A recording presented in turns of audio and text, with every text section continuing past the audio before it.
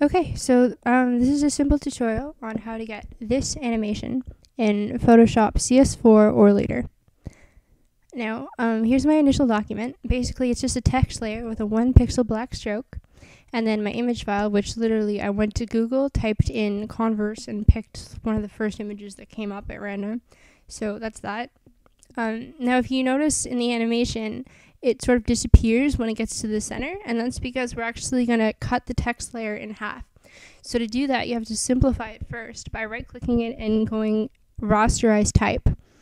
And then once you do that, you can sort of cut it in half. So we're going to use like that box tool, the second one down, and then go about halfway, and then we're going to go up to layer on the top menu, layer, new, layer via cut. And I'm used to just going Shift-Control-J, which is why I look so confused.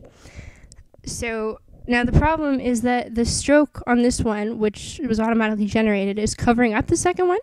So we're going to right-click on the stroke and select Create Layer.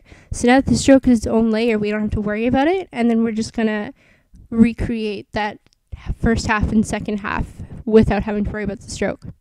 I just wanted to explain why I was doing that. So, okay, so now this is me being totally confused again because, again, I'm not used to doing this without shortcuts, but I'm trying to make a new layer here, and I'm totally lost. Layer, new, there we go.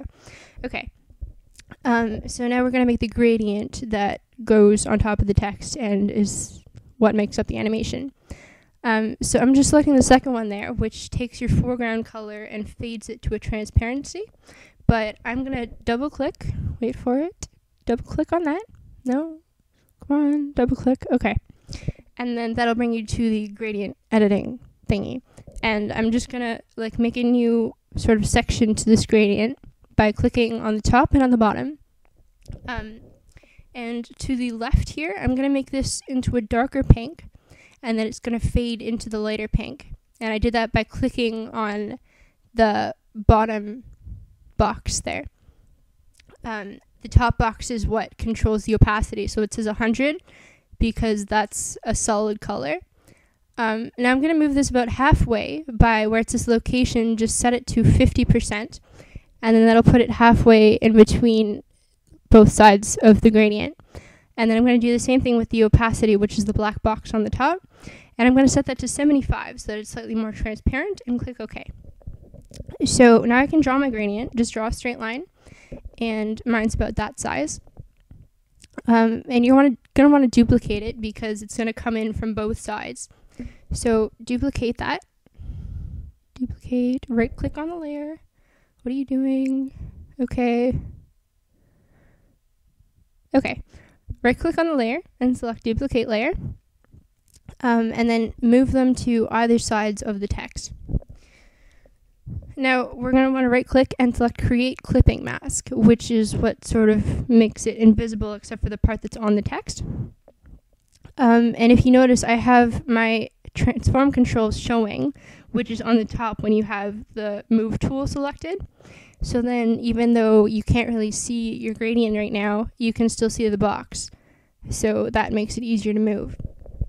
And then I'm going to take my other gradient, the one that's on the right side, and create a clipping mask on the second half of the text, like the one that's further to the right. And make sure you do that properly, like the left gradient with the left text and the right gradient with the right text, otherwise it's not really going to work, obviously. Okay, so now if you don't have your animation window showing already, then go to Window, Animation, but here's mine, it's already open. And I'm just going to click New Frame on the bottom, or Duplicate Frame, and I'm going to shift the right gradient to the left 5 pixels. So, wait for it, 1, 2, 3, 4, 5, and then I'm going to shift the left gradient to the right 5 pixels, so they're coming towards the center. Okay, and I'm just going to speed this up because I'm going to create a new layer now and do the same thing, move them towards the center 5 pixels, and that's sort of how the animation comes into being, but it's really repetitive, so you don't need to see it.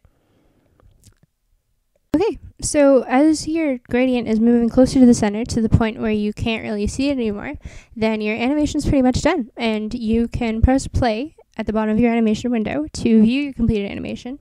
Don't worry if you feel like it's a little bit too fast, because obviously it takes a little bit quicker to load in on your computer than it would to download it off the internet, so it will appear slower when you actually save it and upload it.